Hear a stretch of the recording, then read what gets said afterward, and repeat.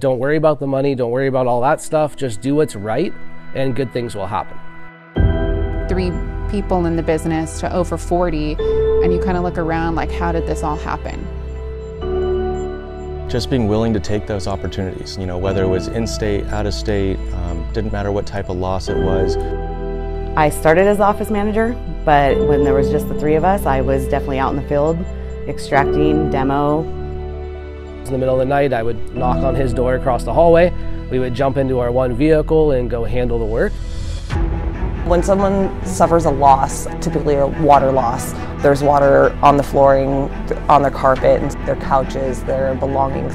What we do is we come in and we do damage control. We package it and remove it from the site so that way the mitigation can begin. I get a call at 12 o'clock at night, a federal courthouse flooded.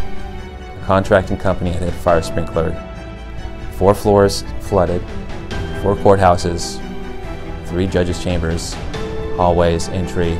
This needed to be turned down in 2 weeks.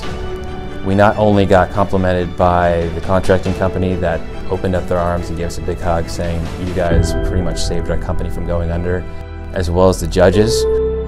Everyone ended up extremely happy with our services and our end product.